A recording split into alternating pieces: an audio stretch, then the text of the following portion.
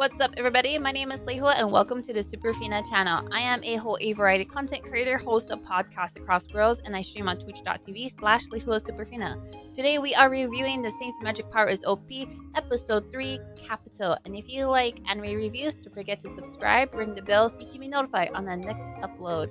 And if you want to help the Superfina channel, we also have a Patreon and channel membership. Links to those will be available in the description.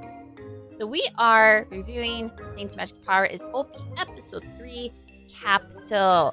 This was a good episode. Why? Because it's showing a lot of things of this world. In the beginning of the episode, we see Sei and Jude talking. Sei is holding a bucket and she's asking Jude to make her some ice water or cold water. And Jude explains that he can only make water because he's a water mage. He can't make ice. And the reason why Sei is asking for a bucket of cold water is because it's hot.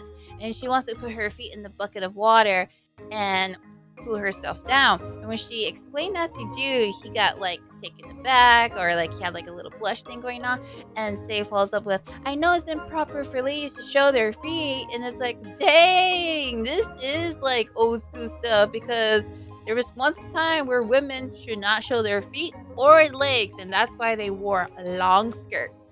Following that, we see Sei in her room, relaxing. She's like, oh, I'm cooled off. And then someone opens the door, and it's Albert Hawke, and he sees her feet.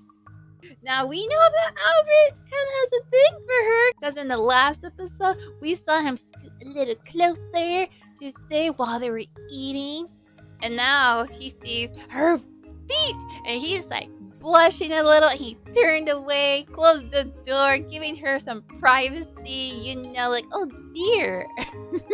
We learned that Albert came to Sei to ask if she wanted to accompany him to the capital, because he was going to go there, do some business. And she's like, hell yeah, I want to go to the capital. I want to see outside of the institute, outside of the palace. I want to see what this world is like since I'm stuck here. Now, she didn't really say that, but that's how I'm interpreting it. They're at the capital. They're having a good time. Sei's enjoying herself. She's enjoying seeing all the different produce, the people, the entertainment, and they go eat. Albert gets her something to eat and drink. She's enjoying the food, and he's asking her how she's doing. She's asking, well, it would be nice if my drink was cold. And you know what?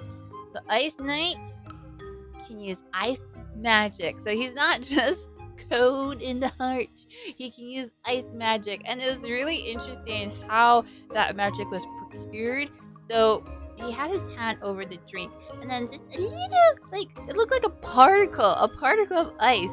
And I'm thinking, well, that's it? What, you're gonna make it snow or something? And then the little particle dropped in the drink and then just exploded into ice cubes. And I was thinking, huh, that's different. I'm used to explosive magic effects. This one was simple and then explosive.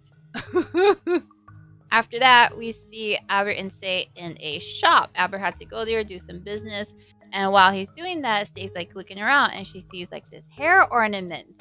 She's looking at, admiring it, and then she sees the price. And she's like, oh, we're gonna have to come back here later when I save up some money. And I could totally relate to that. I'm like, yeah, gonna have to save some money. After they're done with all their business in the capital, Albert sends Sei home, and he gives her a gift. He's like, oh, this is a souvenir. And it was the hair ornament that she was looking at, but it was tweaked a little bit. The jewels that were on the ornament were customized. They were different. They were a different color, and they matched Albert's eyes. They were the same shade of blue as his eyes. And we're gonna go back to that later on in this video.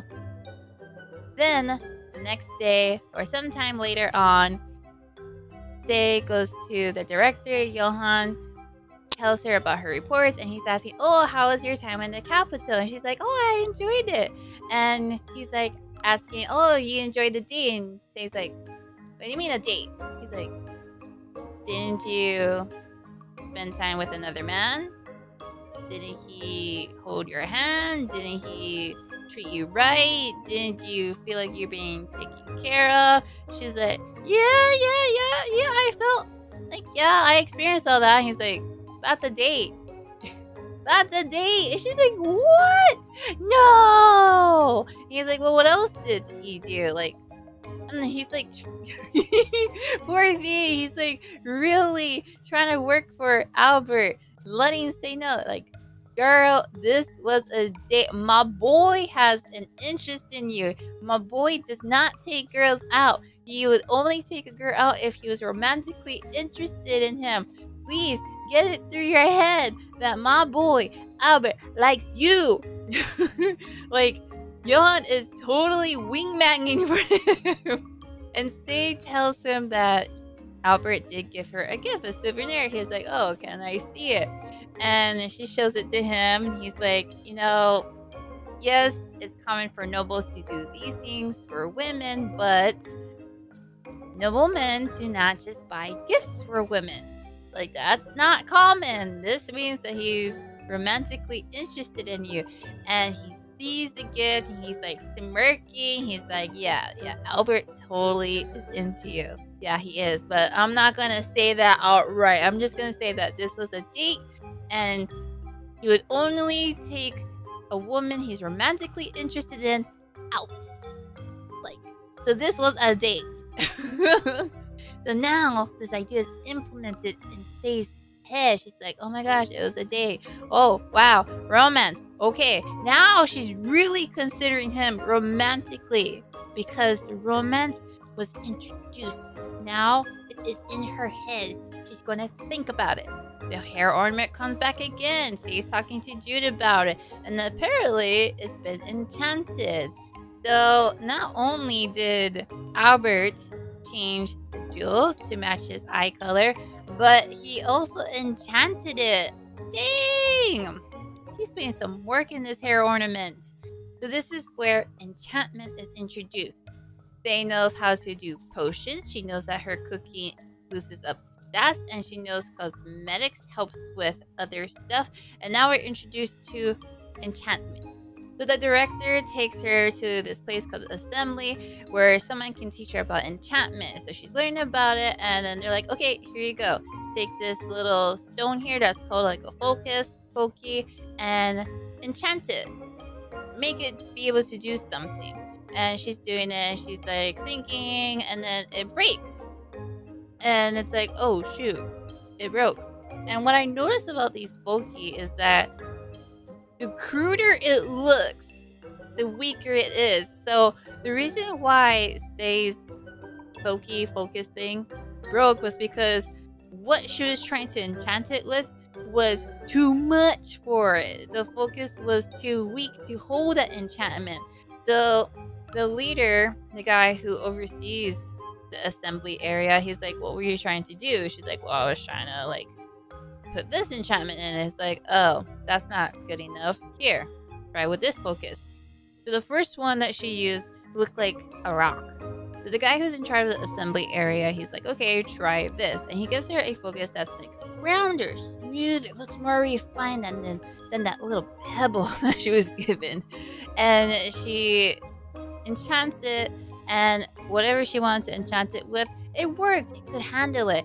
And apparently that was something that's not easy to do because everyone's like, wow, especially since this was her technically second try, but it's her first time enchanting an item. So the guy, he's like, okay, try this. How about this? How about this? And you can totally tell that he was really excited. He's like, okay, what else can she do? Like, he was having fun experimenting, seeing her potential. And apparently he was impressed with it because after all the stuff that she enchanted, he gives her the first one that she enchanted, a smooth, round focus. And in my reaction, I did comment like, that's all she gets? Like, she enchanted all these items. And we learned in the anime that items that are enchanted, their value increases. So I'm thinking, okay, if items values increase after they're enchanted, how much do each of these focuses cost? Huh? And you're just gonna give her one focus that she enchanted? I mean, I think she's owed a little bit more than that.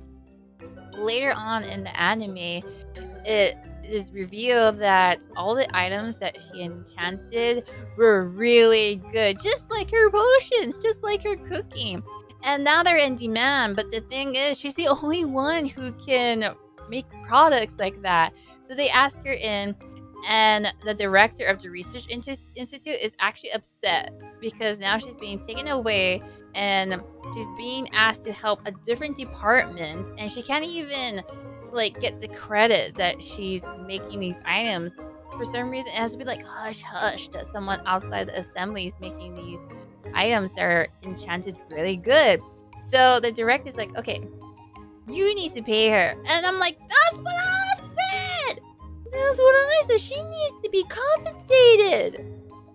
And she will be. I'm like, yes. Now the scene where they show her enchanting the items for the assembly that would be given to the first order of knights, like the first order of knights, they only show her just making it, but I know that they're laying out a foundation for something that will happen later on in the series. Because the scene was so small, like it wasn't like grand, all they did was show that the guy in charge of the assembly smiling, you know, that whole stoic face smile thing, you know, you know what I'm talking about, that gap, that the Tommy game thing that they do. But this is not a Tommy game, it's not.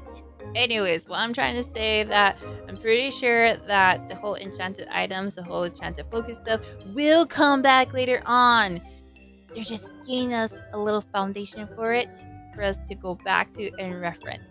After that, we see a scene of Say visiting Albert Hawke, saying that she made some snacks and she wants to give it to him. She's like, oh, you can eat it like on your own and such. I'll be leaving. You know, she's trying to rush out. And then Albert's like, oh, what's this? And it's a box. And it turns out Say made him a gift.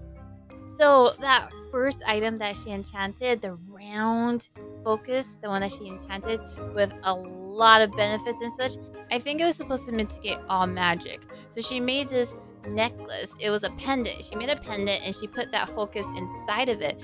And she gave it to him, and I think this was perfect because he's out there putting himself in danger, and if he's wearing an accessory that protects him from all magic, oh, awesome! That's perfect! And Albert gets the gift, and she's like talking about it, and then all of a sudden she feels something. They show the scene of Albert bending on his knees and kissing Say's hand. It's like, oh, cute, yes! And that was the end of the episode. Even though the episode's title was Capital, the theme of this episode was pretty much enchanted items. It was enchantment. So we got potions, cooking, cosmetics, and now enchantment. I'm seeing a pattern, a little theme here. I'm wondering if the next episode is going to be about some other type of magic, some other type of skill and such. What do you guys think? Let me know in the comments below. And I also think this episode was explaining to us the culture of this world. We were learning about different types of magic. We were learning about the customs, like women shouldn't show their feet. We were learning how men treat women differently if they are romantically interested in them, because when Albert took Say to the town, he actually asked her out, which he doesn't normally do. He held her hand most of the time, and he gave her a gift.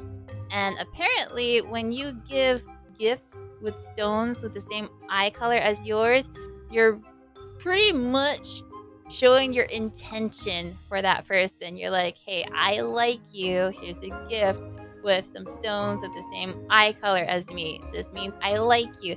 And it also, in my interpretation, shows that they're staking a claim on you, because there was a scene where Say was at the library and she was talking to Elizabeth, and Elizabeth saw the hair ornament and she's like, ooh, was that from Albert Hawke? And Say's like, how do you know? She's like, well, the stones are the same eye color as his. No one else has the same eye color except for his family. This is their signature eye color, okay? And Say's like, what? So from there, Elizabeth totally knew that Albert was staking his claim on her. So that's what these gifts are about, these hair ornaments. Anything, any accessories that has like the jewels with the same color as the person who gifted it. It's pretty much saying, hey, I'm the one who gave this. This person is wearing it. This person likes me back, and I'm staking my claim on this person. So Albert, you go get your girl. Get her. I like how aggressive Albert is. Like, he's straightforwardly showing his intention by holding her hand, giving the hair ornament, kissing her hand at that last scene in the episode. It's very refreshing because in other animes, the guy does show his intention, but it's not super obvious. And it needs to be obvious for Sei because she was like, no, sir, this guy is being blatant about his affection. It has to go through you. And it did. I'm like, oh, this is refreshing. Now it's gonna, whatever relationship is gonna be, we can see it actually progress. There's no like, oh, who's she gonna be with? She could end up with Albert, but she could not. We're not too sure. This is only episode 3.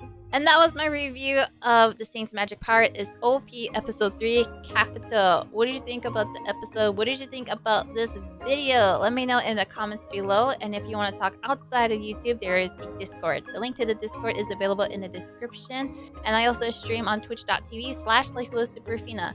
People who watch these videos do like to stop by the stream, talk about the video, the episode, have that one-on-one real-time conversation. You guys are more than welcome. And outside of YouTube and Twitch, I also host podcasts across worlds where we talk about anime, manga, and other things we're interested in. If you like podcasts like that, link to the podcast is available in the description. Other than that, my name is Laihua, and this was the Superfina channel reviewing The Saint's Magic Power is OP episode 3 Capital. Hope you guys like this video, and I will see you on the next one. Laters! Huge thanks to my Patreons and channel members for making this video possible. If you also want to be part of the Superfina party, you can click over here or become a channel member. Don't forget to subscribe so you don't miss the next video. And I do stream live on Twitch every Tuesdays, Thursdays, and Saturdays. Hope to see you guys there, and I will see you on the next video. Fist bump!